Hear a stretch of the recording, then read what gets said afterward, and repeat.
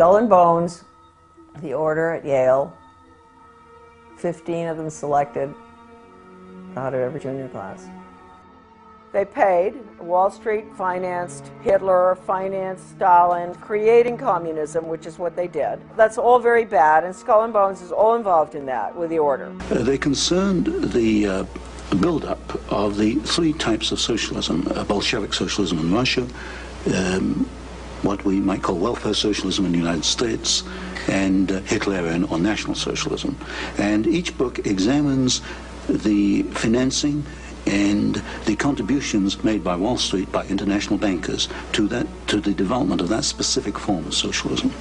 It also was involved in changing the American education system from a classical academic, brain-oriented thinking, destroying that, and imposing an animal training method, which Skull and Bones was deeply involved, and I think I would just say the only entity at that time deeply involved, and managed to bring that wretched system of operant conditioning, Pavlov, Skinner, whatever you want to call it, animal training, out of the laboratory in Leipzig, Germany, Wilhelm Wundt, and get it adopted by leading American educators.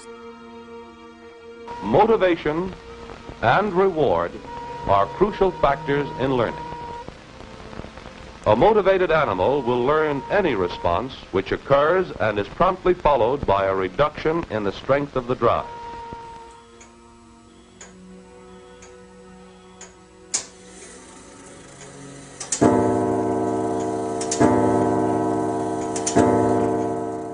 My father and grandfather were members of the order. Skull and Bones was put together by William Russell in 1830, secret society at Yale University. And the connections with Germany are pretty extensive. You know, the Illuminati, I think, it's got to be, I think that there's a lot of research out there that I haven't even read that is there, that does connect it with the Illuminati. And the Illuminati, of course, was Bavarian Marxist society based on destroying the family, destroying the church, which at that time was Catholicism, destroying religion, destroying national entities, boundaries, no more. I have, you know, the Proofs of a Conspiracy by Robeson, an original copy of that, and it says right in there, you know, where the order, it's interesting, the order, right? The goal was to, just as I said, down with the family, down with the royalty. At that time, governments were royalty, and they were religious. That was Western European, right? Down with nationalism, get rid of countries, drop borders. I mean, and people think that that's new. The Illuminati order, this is Skull and Bones, see? The Illuminati order documents show that Raphael in the Illuminati is identified as the same professor Karl Casimir Wundt. This is fascinating.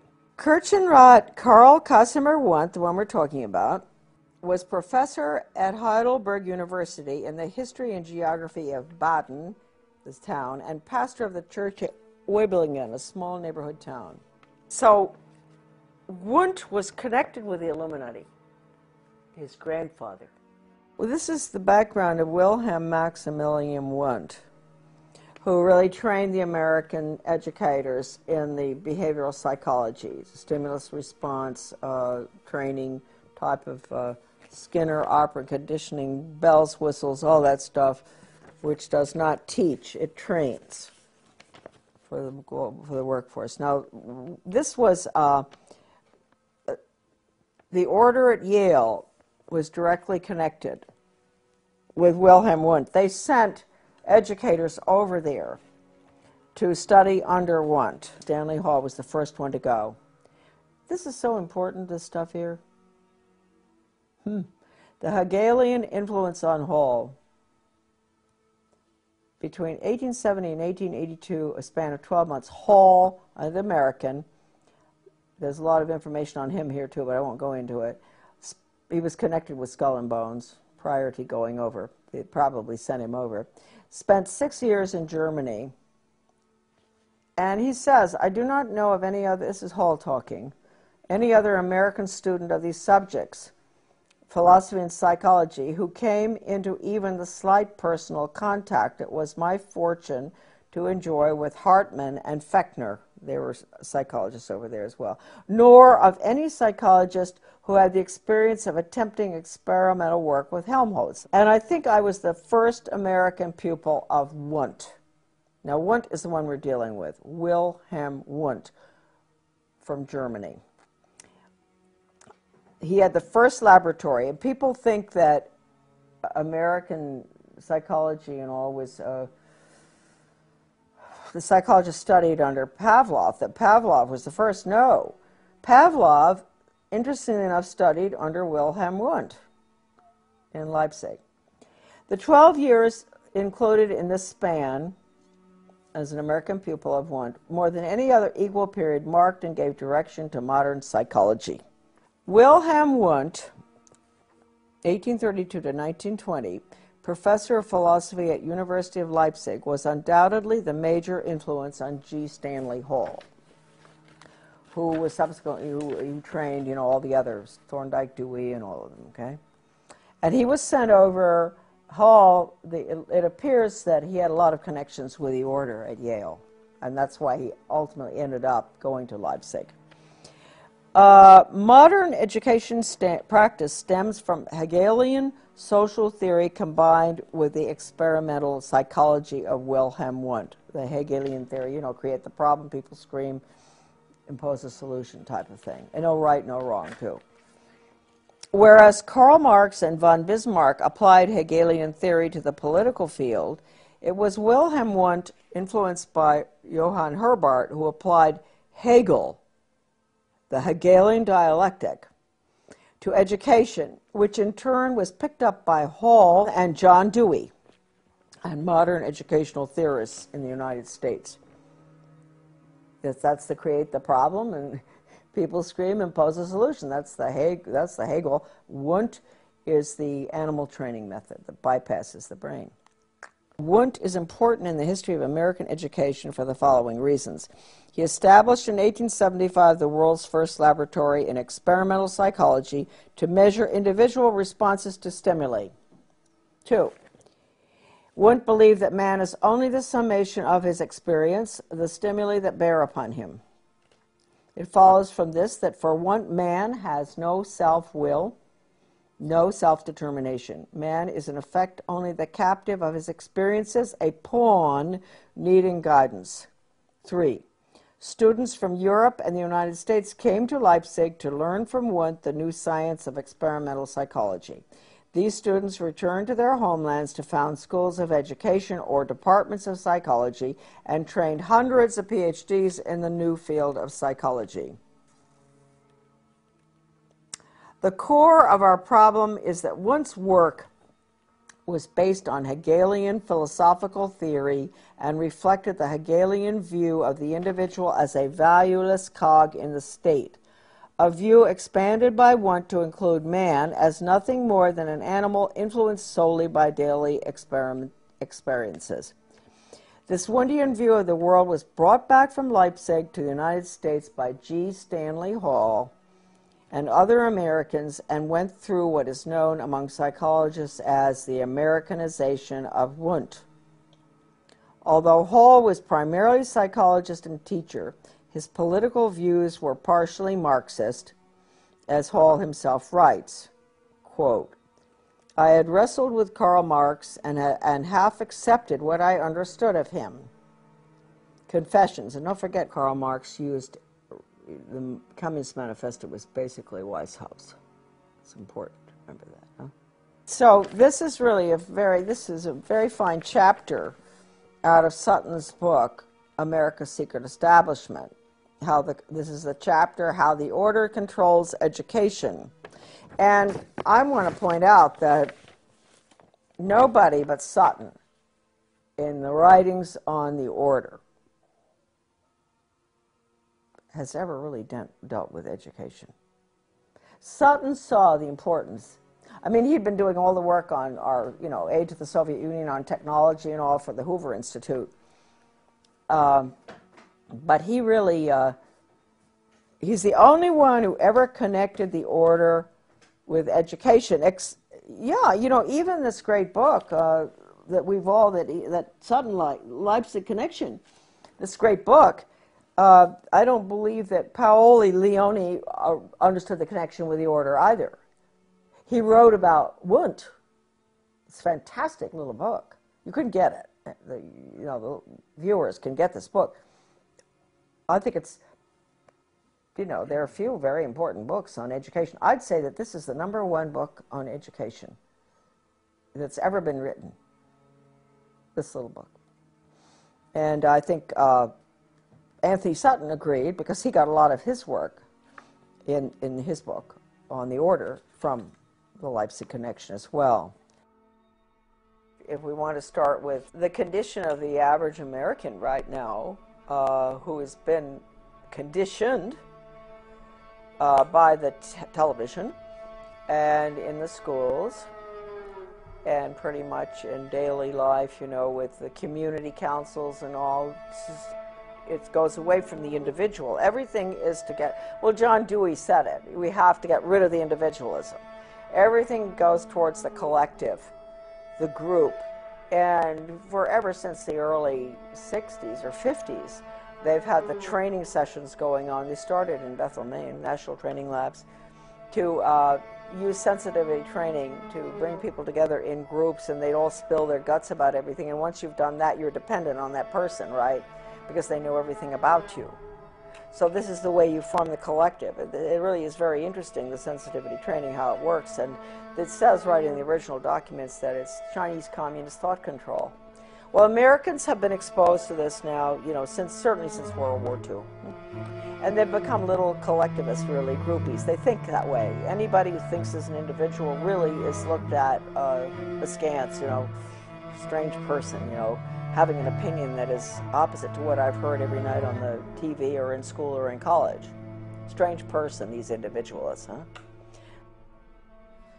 So that's what we're looking at now. We finally, this is very interesting right now. I mean, talking about the Rockefeller Foundation, the General Education Board of Carnegie, you have, this is the chart showing that the University of Chicago, the School of Education, which had John Dewey and Charles Judd were there.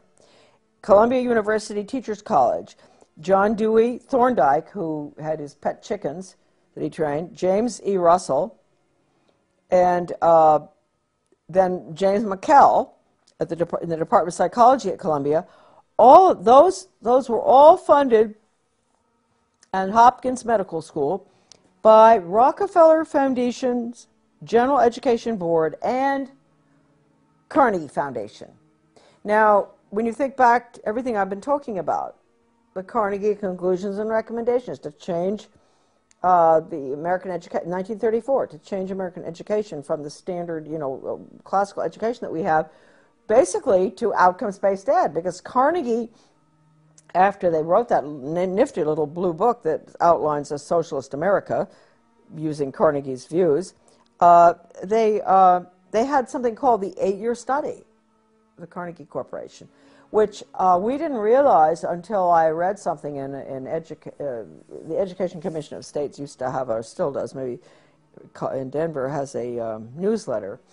And I was reading it one day, and at the bottom of the page, I just saw something, and it said, OBE is simply because we were fighting OBE, outcomes-based education, performance-based education for workforce training, performance. And I turned the page, and I said, it's just a rerun, virtually, of the Carnegie Corporation's 8-year study in the 1930s. And I went, what? And then we went and we got the whole 8-year study out of the University of Georgia Library, because the editor of my book lives in Athens, Georgia. And we got the 8-year study. And the 8-year study actually is what they're putting in right now. It's the no grades. It's removing the Carnegie unit, which requires the old Carnegie unit. You guys went through it in school. You know, we all did. 4 years of math, 4 science, 4 English, 4 history, whatever, in order to graduate. And all of that has been removed now, because the student is not focusing on intellectual endeavor. It's workforce training. And so they're taking those years away, and they're taking A, B, C, D grades away. They're taking kindergarten 1, 2, 3 through 12 away. And the whole thing is an open system where the child proceeds at his own pace and has his own test. He's not being compared against anybody else, no competition, because he is the cog in the wheel. He's being trained for the state and the corporations, not for his own upward mobility. Forget classical education. That's what they're putting in right now. They're calling it Reinventing Schools Coalition.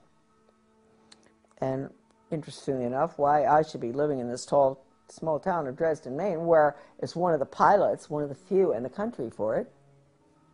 I went over and I found out about it.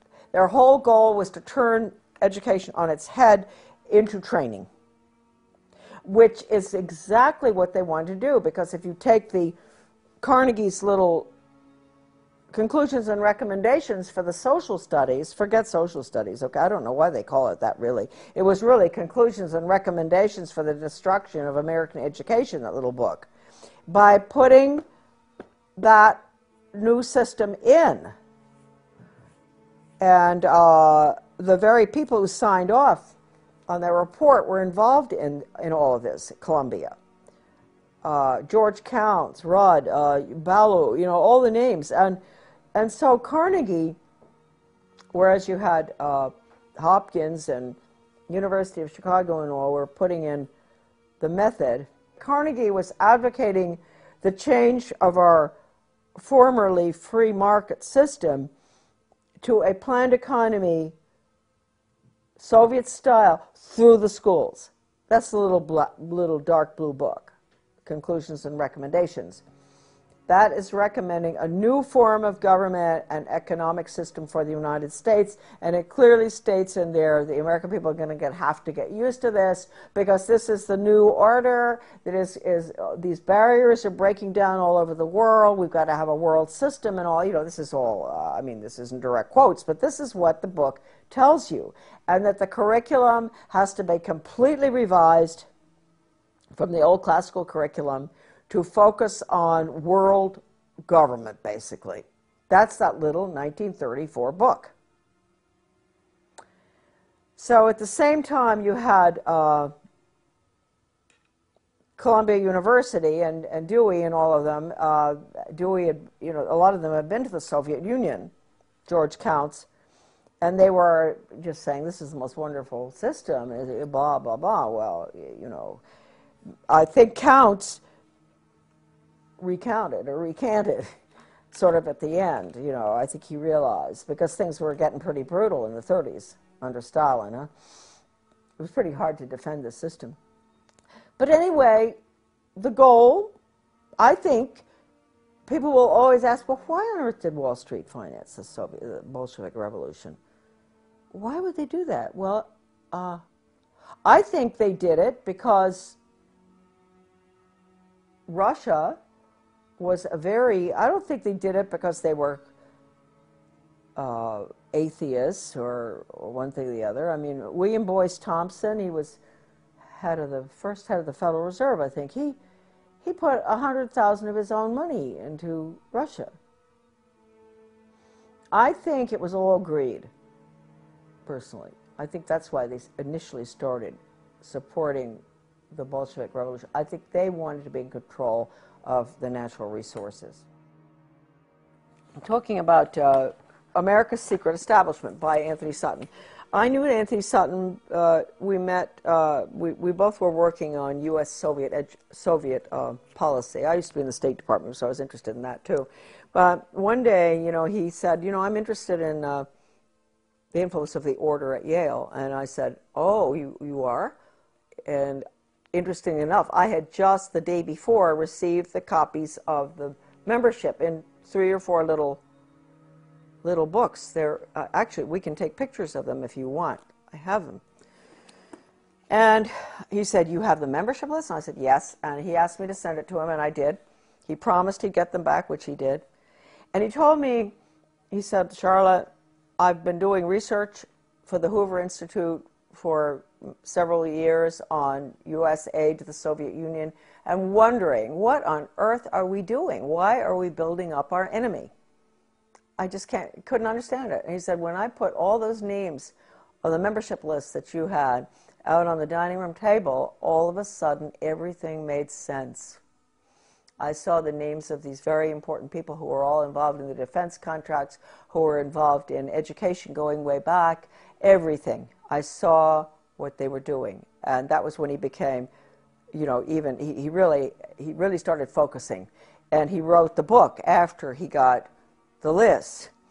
And I've always really liked that. This is a really good quote here that I like to use, because not just because the fellow that he's quoting was a friend of my father's, sort of interesting, but because it tells you exactly how important the Order of Skull and Bones at Yale is.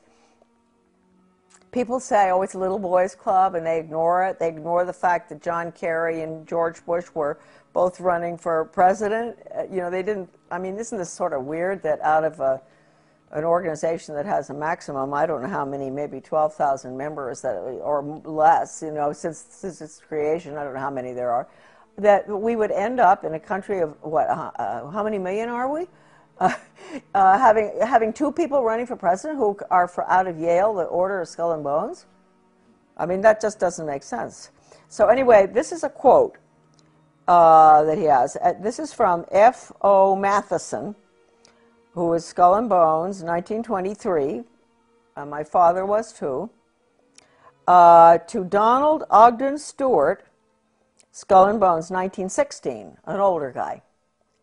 In regard to Matheson, they called him Matty, Matty's upcoming appearance before the House Committee on Un-American Activities. So he's writing to his other Skull and Bones buddy, you know, soothing his concerns, saying, don't worry, we'll make it. We're going to get by here. You know, we're going to get our agenda in, basically. So Matheson says, quote, as long as we have somebody from Bones, himself, right, who can bring pressure on the committee, I should think we'll be all right. So that's a very important quote. Now, Sutton goes on here, and he says, for over 170 years, these people have met in secret. From out of their initiates come presidents, senators, judges, cabinet secretaries, and plenty of spooks, CIA. They are titans of finance and industry, and they have just recently installed a third Skull and Bones president of the United States, George Jr., right? George W. Bush's secret name is Temporary. His father, George H.W. Bush's Bones name is Magog, and his grandfather, Prescott Sheldon Bush, stole for the order one of their prized possessions, Geronimo's skull. But the Order of Skull and Bones secrets have always been safe with the press, of which much they owned. They owned, and that's why I think earlier you saw in this video, I mentioned that, or maybe I didn't, I've been writing letters to the press since 1975 that, with a direct quote from a communist, that regionalism is communism. And I've had other articles published, but they would never go near that. Either they would take that quote out, because that's a quote from a communist writer for the Daily World, writing for their own journal, the Daily World. And so when you talk about the control of the press, it's complete, the major media. I don't have to tell you folks that probably, but anyway. All right, no, Skull and Bones, Bonesmen, here's a little list.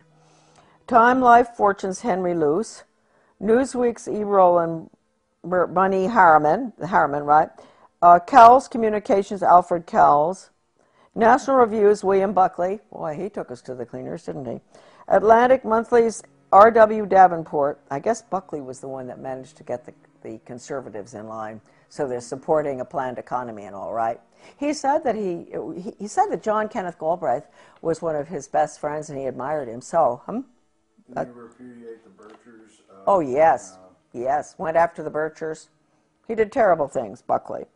Atlantic Monthly's Davenport, among others. If the Order is mentioned in the establishment press at all. Bones is defined as just a staid wayside for students. Its glory faded. This book is extremely important. You can go on the internet to get it. You said Alex has got it, is that right? I think we do. You're right. Anthony Sutton was educated at the Universities of London, Göttingen, and California. While research fellow at the prestigious Hoover Institute, he produced the monumental 3-volume series, Western Technology and Soviet Economic Development. Other books include The Best Enemy Money Can Buy, Wall Street and the Bolshevik Revolution, Wall Street and Hitler, and many others. All right, this is a picture of my grandfather, Samuel Clifton Thompson, born in Pottsville, Pennsylvania. And this picture is taken just before he went out to South Africa as a mining engineer to open up the gold mines in South Africa. I might point out that he was the first member in the family from the Order of Skull and Bones. You'll be seeing later, you're going to see a picture of Grandpa and my father is coming up. Put down a little bit. Okay. There you go.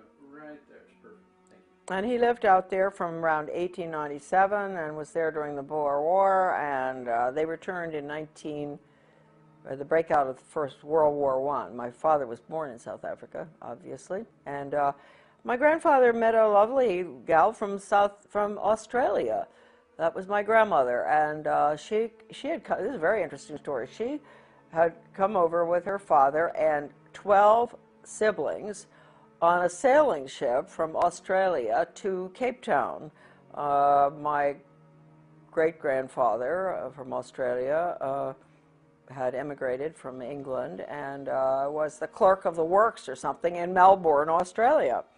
And they had all those children, and can you imagine traveling on a sailing ship back in 1895 or something with all those children? And anyway, my grandfather somehow met, we don't know how, my grandmother. And they were married in Johannesburg in 1902. And he was a member of the Order at Yale, and he was very close to Sir A. Bailey and some of the Fabian socialists. I don't really know what role he had in the activities of the Order, but I would imagine some, because it was pretty big time gold mining, and he was very instrumental in opening up the mines there. So that's Grandpa Thompson. Here is a picture of the same Grandpa a little bit later with my father and my sister, Victoria. And that's Grandpa. He's being very grandfatherly. This is probably around 1930, this picture. And that's my dad holding on to my sister, my dad Clifton, who subsequently was tapped for the Order for his class at Yale. And with Grandpa, the one that I spoke to you about, who was the mining engineer that went from Pennsylvania to South Africa to open the gold mines in the late 1800s. This is an interesting picture here, which shows, I think that this looks like a bunch of skull and bones friends. I do believe. I'm going to show you the picture and then I will identify a bit for you. The one in the front row is Charles Spofford. And then we have my father. I'll explain a little bit. It's difficult to hold this up. But the one in the front row in the middle is Charles Spofford, a very close friend of my father's. And I really like Charles Spofford a lot. He ended up being the legal counsel from Davis Polk, Wardwell, Sunderland, and Kendall, for the Suez Canal Company and many, many other high positions. He rose to the top, getting all sorts of honorary medals from foreign governments in Europe and everywhere, and counsel on foreign relations, and a lawyer, and a very, very decent, nice man. He close to my father. He died about 25 years ago, I guess. Interesting man. He was born in California, I believe, and unlike the other Bones characters that were in that class, friends of my father's.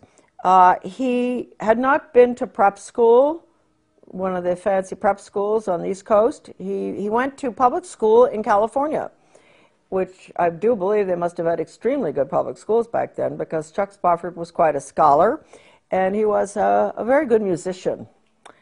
And very high up he became after World War II, which he served in Europe, as a lieutenant or something. After he got out, he was promoted way high up to one of the top positions in NATO, the North American Treaty Organization, and went on to be very influential in diplomatic circles. This is coming from being a boy in the public school system in California, rising to just really the highest heights imaginable. So that's Chuck. The other members that are shown there are close friends of my father's, Rebel McCallum and Fred Haynes, I think. I'm not going to tell you where they all are. My father is in the picture somewhere there in the second row, I think.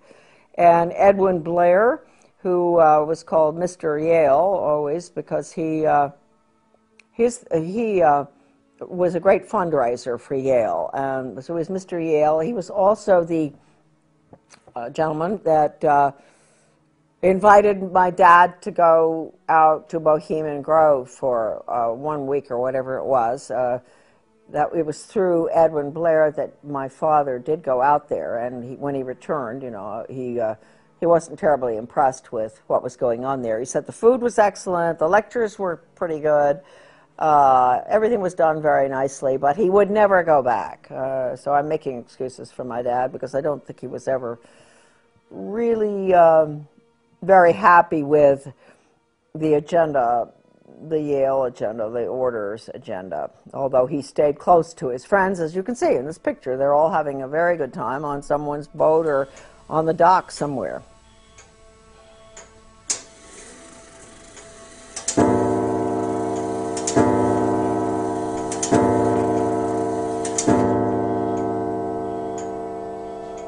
This is the Skull and Bones grandfather clock. These clocks were given to members of the order when they got married. And my father was married in 1927, I believe, and he ordered the clock from a clockmaker in South Carolina, and I think that the order pays for the clock. And it was a gift, and all of them receive a clock when they get married. I believe that's the case. And we had it in our house from the time I was born, of course, and I remember it best because it's so mellow, and I would, as a young child, you know, waiting for Santa Claus to arrive, go to bed at night, and the clock would, you know, go off at every hour. And my mom and dad, of course, were putting things under the tree and giving Santa Claus his peanut butter sandwich and banana. And I was sleeping and listening to the clock. And then finally around, you know, 5, it would strike 5, then 6, and I'd know, well, I can get up now. And I'd run down, and Santa Claus had been there, and the sandwich had been eaten, and the clock would strike 6:30, and then everybody would have to come down and deal with me. So I just have great memories of the clock. And what the significance is with the clock.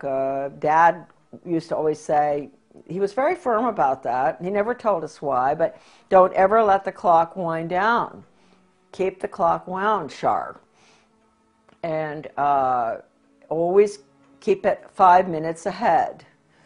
And what that means, maybe it means they're 5 minutes ahead of everybody. The order has to keep 5 minutes ahead of all of us.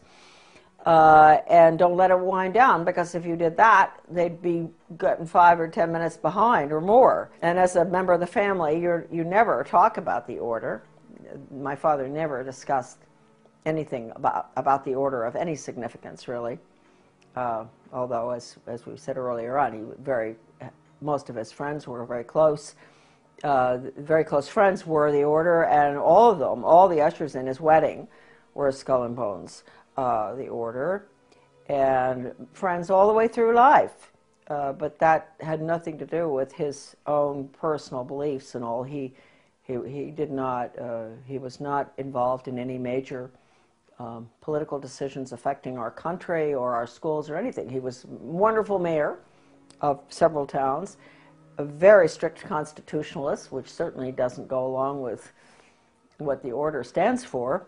I mean, he would really cause trouble on the board if anybody deviated from the Constitution. So that's just a little bit of a defense of a member of the order, my dad.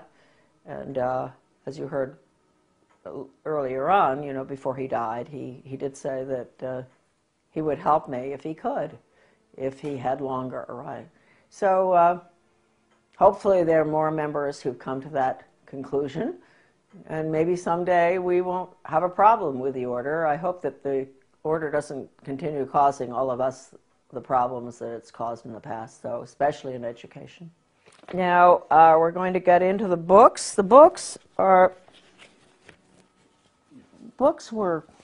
originally, they'd never published the list of members in book form before. At least that's what my father told me. One day when he was ill, this is the catalog of the membership of living members, volume 1. I think it's around 1978, the date on this. Well, that one's 1977. Let's take a look at this. Oh, no, see, this is October 1983. This is what happened. Dad, I was taking care of my father. He was dying of cancer in New Jersey, and my sister and I would rotate, go down there. We didn't want to put him in a nursing home. So one day, it was pretty close to the end of his life, the mail brought these 2 books in the mail, which are, one is this one, Volume 1, The Living Members, the catalog of the living members as of 1983. And this is the catalog of all the members as of May 1977. This is the living and the dead. As of May 1977. So this is really the updated one right here. Anyway, I was opening the mail because my father wasn't well. I was taking care of all the business things and mail correspondence, and these arrived. And so I took them into Dad, and he said, "God," he said, "they're getting pretty fancy up there in New Haven." You know, he said, "What are they doing? Never been in book form before." And that was his little comment. And so I said, well, it is, you know. So around that time, I was working with Anthony Sutton on something, because I was always very interested in U.S. policy towards the Soviet Union. And he had done such remarkable work, aside from his great book, which came out subsequently on the order, but his work at the Hoover Institute in regard to United States transfer of technology and all sorts of information and money, etc., to the Soviet Union from the time of the Bolshevik Revolution. And so Sutton was very highly respected in that field, and he told me, it just was a fluke really, that he happened to call right at the time when the books had arrived, because he said he couldn't understand what it was all about. And I said, well, you may be interested, I think, you know, in the order at Yale. And he said, I am. He said, I am interested in that. He said, I don't understand the connection. And I told him that I had the lists in book form. And he said, you do? And I said, yeah. And he said, would you mind lending them to me? And he said, I'll get them right back to you, I promise. And I believed him. And I sent them, and he did get them back. And he called me, and he said, Charlotte, with all the research I've done through the years on U.S. aid to the Soviet Union in every imaginable aspect, once I got these lists copied, he went to a copying place to get it done. He must have done a pretty good job, because they're still in good shape. I put them down on the dining room table, and I looked, and all of a sudden, I knew I had found what I was looking for. I'd found the names of the people involved in the foreign affairs of the United States, especially in the transfer of secrets and weapons, etc., and nuclear stuff to the Soviet Union. And banking as well as banking. And he said, and he also mentioned Hitler. He said, I saw the movers and the shakers, and it became very clear to me that this one organization was, if not totally responsible, almost completely, really up there in responsibility for American foreign policy and economic policy. And so, and then subsequently, we found out education policy. I didn't know that at that time that Sutton was that deep into doing the research on education. I think he did the best job on education research of anybody I can possibly think of, using, and I'll show you in a minute, the incredible research done by, in the Leipzig Connection by Lance Leone, the Leipzig Connection. I'll show you a picture of that book later. Sutton used that, I used it. And anyway, that is the history of these little black books, which he returned to me. And he was a very great gentleman. He said, I really didn't ask him to keep my name private, but he decided on his own not to let anybody know where he got them from. And evidently, when after my father died, he did, I guess, tell somebody, or maybe he didn't ever tell anybody. I'm not quite sure.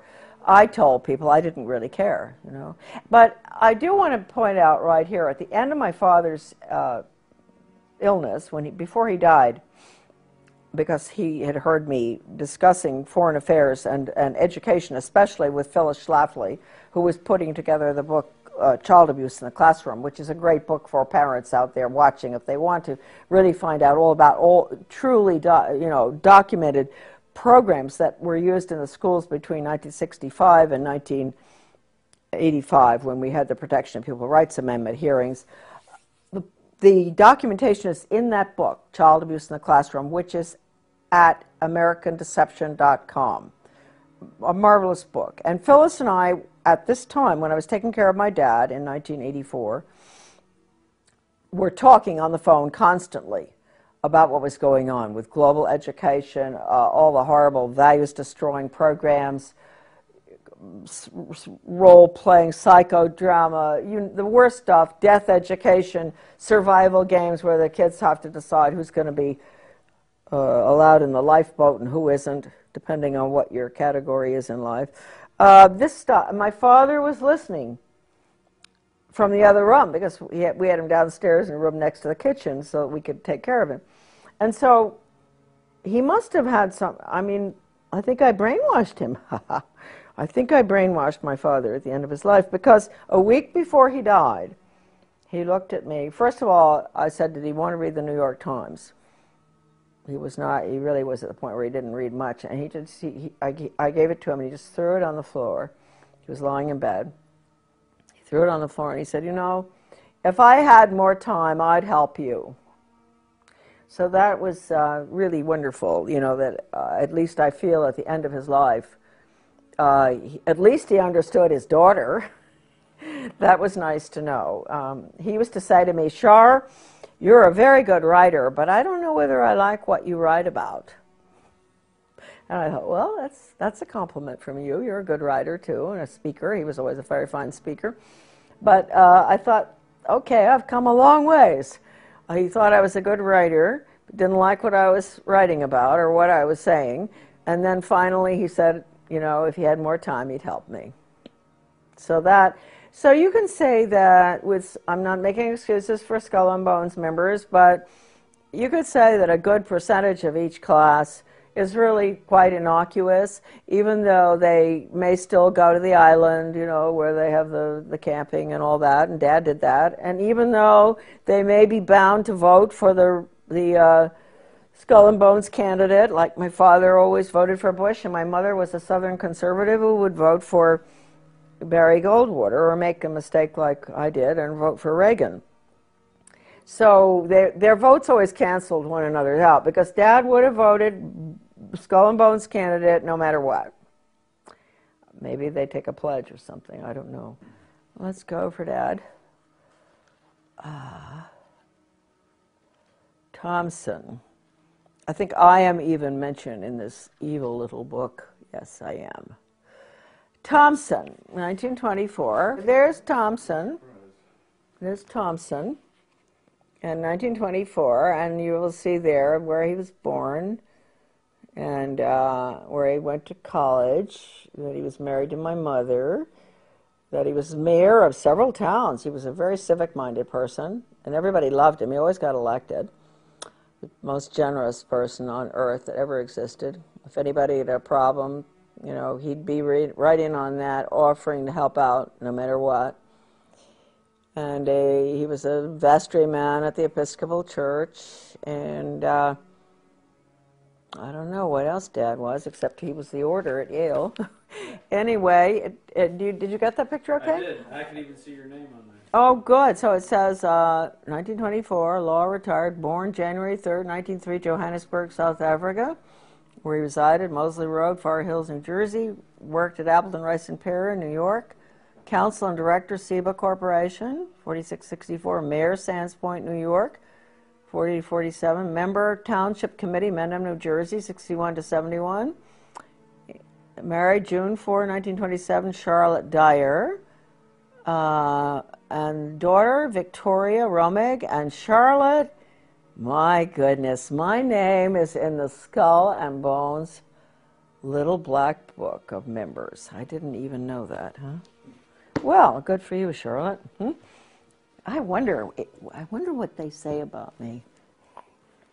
Oh, they're so all to themselves. They probably don't even know about me. They probably don't even know about Dad anymore. So now we have, oh, this is an interesting one here. Oh, look at all these bushes.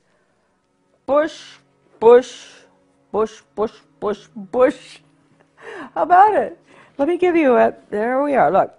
Bush, 1948, George Herbert Walker. Well, we're already, oh, my representative to the UN, chairman of the Republic. This is a good one. George Herbert Walker, born in, you know, he must have graduated in 1948, right? And born 1924 in Milton, Massachusetts, director CIA, Washington, D.C., residence in Washington, and President and Chairman Zapata Offshore Company, 58 to 66, member U.S. Congress, 67-70, U.S. Permanent Rep to the United Nations, Ambassador, 71 to 72, Chairman, Republican National Committee, 73-74, boy, he doesn't give up, does he? Chief U.S. Liaison Office, Peking People's Republic of China, 74-75, Lieutenant, junior grade, U.S. Navy, 42-45, 3 air medals, married January 6 to Barbara, 1945, children, George W., 1968, John E., Neil M., Marvin P., and Dorothy. Yep, okay. Then we have, gosh, George Jr., 1968, born, I mean, that was the class. He was born in 1946 in New Haven, resides in Houston, Texas. That's all they have for him. Oh, this is an old book, see? Yeah, okay. Then James, I never knew about James, did you? Yeah, he's the brother. Well, I've heard about him. Okay, and I knew about the girl. Yeah. Bush, 1953, Jonathan. Oh, I knew about him. He used to park his car in our garden in Camden before he would go out on sailing trips. Somehow we must have met him. He was very nice, Jonathan. Yeah, he'd be gone for about a month on the island, whatever island, Vinyl Haven or one of them, and he would leave his car in our garage or in our parking lot. And he was a rather nice guy. And then we have Prescott, 1917. That's the year for him. That's important. He was born in 1895. Columbus, Ohio. Died in October 8, 1972, New York, New York. Greenwich, Connecticut Republican Town Meeting, 32 to 52, moderator. Yale Corporation, 44 to 58, U.S. Senator, from Connecticut, 52 to 63, that was a long time. Formerly partner Brown Brothers Harriman, see, you got all that. And in August 6, 1921, Dorothy Walker married Dorothy Walker, and their children were George, Jonathan, William, and Nancy. Okay, that's that. That's the Bushes. We could go through a lot of people. You know what's interesting? Let's just take a look here. We're in BU. Let's take a look at Buckley, huh? The great leader of the conservative movement, huh? Buckley, William Frank. He graduated in 1950. This is the guy that was put up there as a good, a friend of the socialist economists. What's his name? The really socialist economist? I can't remember his name. They were always such good friends. I always wondered how that could be. No, I can't remember right now, but he's very well known. Anyway, Buckley. Buckley. Gosh, there are a lot of Buckleys. There's Christopher Taylor, New York City author, editor, journalist. I wonder if he's related. Chief speechwriter, the Vice President of the United States.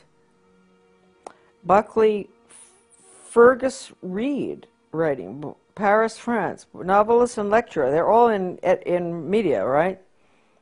It could well be they're related, huh? Then we have James, he was Bill Buckley's brother. A pretty good guy, I believe.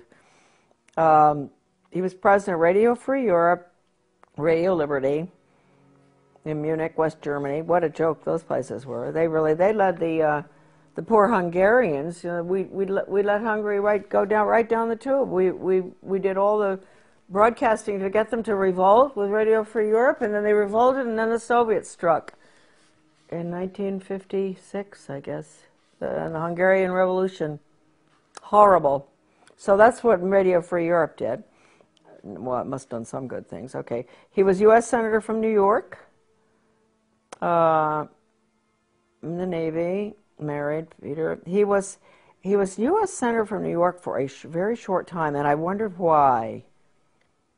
He went in and he never ran again.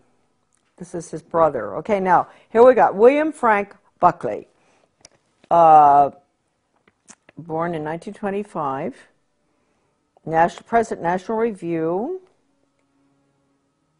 He was associate editor of American Mercury, which you see. So he was really.